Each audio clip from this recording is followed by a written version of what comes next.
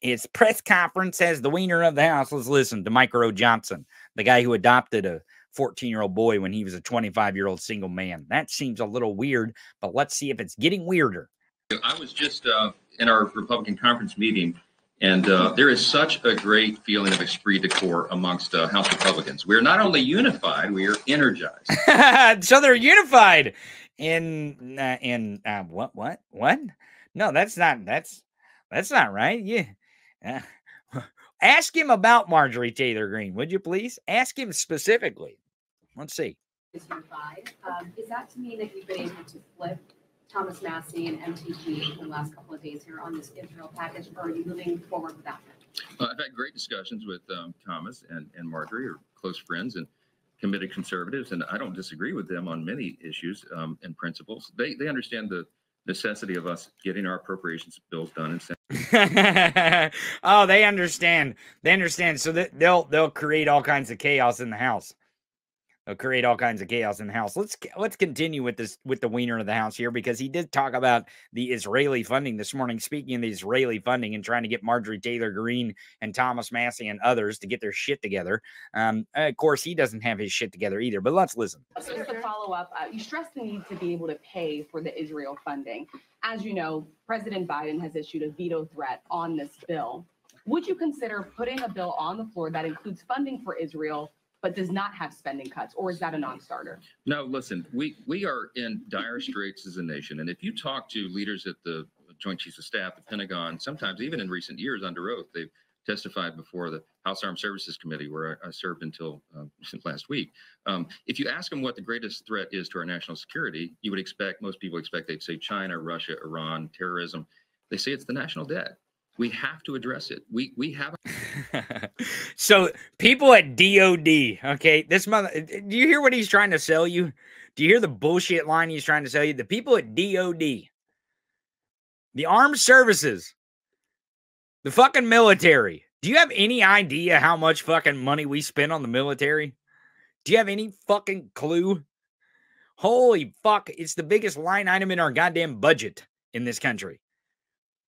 And this guy is claiming that the military is concerned. It's our number one national security threat, is how much money the military gets? What the fuck? Because that's literally what he's doing. Literally what he's going to do is make sure that the IRS does not have the resources monetarily and with appropriations that happened in the Inflation Reduction Act to go fucking get money that the government is owed. This is not money that we're collecting or we're stealing from someone. It's money they are not paying because they're cheating on their taxes. And there's just not enough resources to go after it. And in this effort to spend the money to go after these fucking tax cheats, these billionaire tax cheats, is we are going to collect more money than we're going to spend. Okay? It's called an investment. Think of it that way. We're going to invest resources to the IRS to go collect taxes that billionaires have cheated on. And we're going to go get that tax dollar. And it's going to cost us pennies on the dollar. And we're talking about billions of dollars in funding to the IRS to make sure they can go collect billions more in taxes from millionaires and billionaires who have cheated on their taxes, prior taxes. I'm going to lock them up. There's a two-tier justice system in this country. You try not paying your fucking taxes. You see how that works out for you. See if the IRS comes beating on your door, takes your fucking house, takes your shit, ruins your fucking life over, $8, $9, $10, $12, $15, $20,000 worth of taxes. Oh, you'd be fucked. But millionaires and billionaires, oh, fuck the government. We have to spend our money to go get our money. That's really what we're talking about here. Because millionaires and billionaires are like, yeah, fuck, just cheat on it. There's a whole room full of lawyers. Because they can afford to pay millions of dollars in lawyer fees to make sure they're not spending billions of dollars in taxes. Makes sense. But here Mike Johnson wants to make sure that he extorts the Israeli funding to protect Israel. He wants to make sure of that. But let's continue. Obligations, and we have commitments, and we want to protect our and help and assist our friend Israel, but we have to keep our own house in order as well. And I think people at home, I think the American people understand that. At home, you have to balance your budget. At home, you have to. You see how they talk to us like we're fucking children? Don't you hate that shit? The American people. I think the American people understand that. We understand. We understand what you're doing. You're protecting the fucking wealthy because you became the Speaker of the House, and the people that now you owe your seat to, all those donors that are now going to stuff your pockets full of money. We know what they want. They want more fucking money. They want more of our money. If you want to know the honest truth, they want more of our money that's going to go towards infrastructure. They want more of our money that's going to go towards education. They want more of our money that's going to go towards healthcare. They want more of our money that's going to go towards national security. There you fucking dipshit. But keep going. Keep digging. Make tough decisions. And Washington should run the same way. And so we are here to change the environment, to change the paradigm, the way Washington thinks. If we continue on the trajectory we're on, it's going to hurt our country terribly. And it's going to hurt hardworking Americans even more, seniors and the rest. So we have to, while we take care of obligations, we've got to do it in a responsible manner. So I made this very clear to the president, myself, in our cordial meeting that we had. I've made it very clear to our colleagues, House Republicans. Senate Republicans. I spoke at their luncheon yesterday. To every cabinet official I've spoken to, all the way down the line. Okay, this is why I'm excited about this guy being Speaker of the House. This guy's going to fail miserably. Fail. Oh, it's going to be fucking epic, folks. It's going to be an epic fucking crash. Just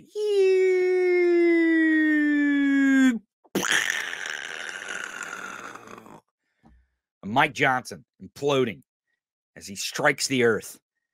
This fucking guy. All right, let me break it down another way.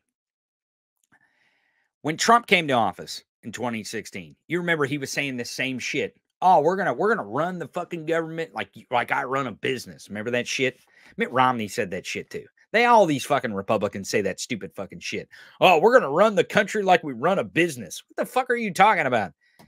What business do you know runs like a government? Huh? What are you talking about? What business runs that you know of like a government? It doesn't. That's not how it works. That's not how governments work. That's not how governing works. Number one. That's why this fucking run it as a business is always a fallacy in the first place. And then when he fucking talks down to the American people, talking about how they're going to run the fucking country like we run our households. Hey, fuck you, buddy. You're the one sucking at the teat of corporations and making sure labor like UAW isn't getting the deals that they deserve from the big three, you fucking pieces of shit. Mike Johnson, you fuck. Yeah, run the country like our household. Good fucking luck with that, bitch. This motherfucker has probably never felt the plight of an average working American. Ever. Look at him. Look at this son of a bitch. So don't even start with that shit. But the problem is this same old worldview that they're going to run the country like a business like they did in 2016 under Trump. You remember how that worked out? $8 trillion in 4 years in deficits. Because, folks, what Mike Johnson and Republicans are selling is that, oh, we're going to pay for the Israeli funding. In reality, they're going to put it on the credit card because they're taking away money that we use to go collect the money that we're owed from rich people. That's right. So it's going to cost us more money. They're literally making it to where the Israeli funding is all deficit spending, not just the fucking funding in the first place, which we could just run up the deficit for that spending. We could just put it on the credit card, as they say. It doesn't fucking matter. It's the federal government. We have the Federal Reserve. I don't think people really quite understand that. We're not on the gold standard anymore, you dumb sons of bitches. It's not a thing. And we're not going back to it either. There's not enough fucking gold. You don't get it. You need to, again, rub a few brain cells together, do a little bit of fucking research. Do your own research, not on Facebook, on somewhere else that, makes sense. But Mike Johnson here is selling bullshit to his fucking sheep. He's not talking to us. He's not talking to us. average Americans that are like, wait a second. So you're going to take money away from the IRS that is used to go collect taxes that millionaires and billionaires try to cheat us out of? And you're saying that that's going to cost us less money? They're going to run up more deficit. And the motherfuckers are, these sheep are so fucking blind, and they're not going to change their mind so much that Mike Johnson just says it outright. Here he is running away from reporters in a hallway. This was yesterday when he was being questioned about the CBO score. I don't know if you guys know what the CBO is. It's the Congressional Budget Office. So what the Congressional Budget Office does is anything the House does, they see how much it's going to run up the deficit of our country. The credit card, as it were, that these Republicans like to talk about. They score to see how much credit card debt our country is going to have. And when they scored Mike Johnson's plan to pay for Israeli funding with this IRS money, moving the money, which means that the IRS now does not have this funding, they're like, whoa, that's going to cause, they're going to have less money to collect more money. So then we're going to have more debt because we're going to collect less revenue. That's what the Internal Revenue Service does, is collects revenue. But apparently Mike Johnson does not understand that. Let's listen if he even knows what the CBO is or what they do. Be careful, everybody, be careful. Were you surprised by the CBO score, sir? Not surprised at all. Only in Washington, when you cut spending, do they call it an increase in the deficit. Only in Washington do they call it when you reduce spending and that it increases deficit. Well, when that spending is supposed to go to collecting more money, yeah, it does. And this is the fucking boneheaded thinking. This is the boneheaded thinking that they have. And I honestly, watching this clip, again, this is why I'm excited about this guy, because I actually think this guy is so fucking dumb. He's so dumb that he's so dumb that he thinks we're so dumb that we can't see that this guy adopted a 14-year-old boy when he was a 25-year-old single man, that there's something wrong with that. He thinks he's so dumb that he thinks we're so dumb that we can't understand that his wife's little conversion therapy thing when she tried to scrub her website of demonizing LGBTQ community members, calling it bestiality and shit, that we know that you're a fucking Nazi, friend. We know you're a white Christian nationalist. We know you're a neo-Nazi. We know what you are, you piece of shit. We're not that fucking dumb. He thinks we are, but we're not. But this guy is dumb enough to believe this shit he just said. Listen. Be careful, everybody, be careful. Were you surprised by the CBO score, sir? Not surprised at all. Only in Washington, when you cut spending, do they call it an increase in the deficit. Because that's not what a deficit is. A deficit is not how much you spend or how much you don't spend. It's how much money revenue you get versus how much you spend. That's where the deficit happens. This, honestly, if we're going to run the fucking country like you run a business, maybe you should know how to run a fucking business then, Mike Johnson. Maybe that's what the fuck you should do. I mean, it didn't help that Donald Trump and Eric Trump, or Donald Trump Jr., went to the business school at Wharton. They don't know fucking shit about accounting. But apparently Mike Johnson doesn't know a goddamn thing either. That you have to have income, and then you have debts, right? Income and outcome. Americans who have a kitchen table know that. They go to their fucking job and they earn their fucking paycheck. They come home and they got to write out the bills with the money they have incoming, the revenue. That's how they make money. With the money that goes out to their bills, the money that they fucking owe. And then if they have a deficit, meaning they don't have enough money to pay their fucking bills, maybe they put a few on credit cards, that's their deficit, Mike. How the fuck does this guy expect us to believe that he thinks he's going to run the fucking country like a business, and this guy doesn't even know GAAP? Doesn't even know what revenue is. That revenue versus bills. And he's lecturing us. Don't you see how I'm excited about this guy? Oh my God, this guy is going to fucking crash and burn. And we're going to make sure of it. The messaging is going to be there. This guy is going to provide every single piece of the narrative that we need. Every single fucking piece of the narrative that we need to show the country why he should not be Speaker of the House.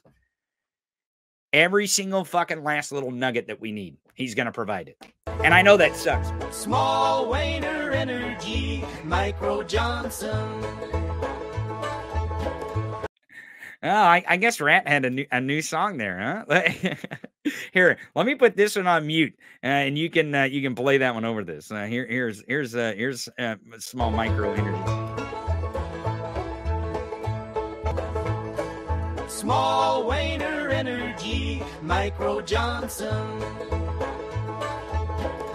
That's a catchy tune.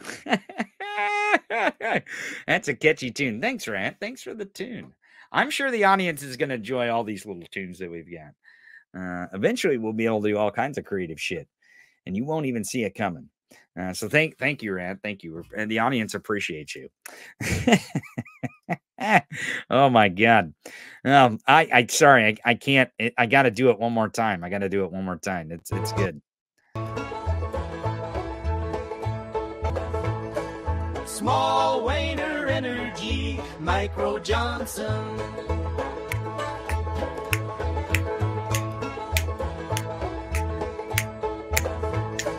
Small Wiener Energy, Micro Johnson. All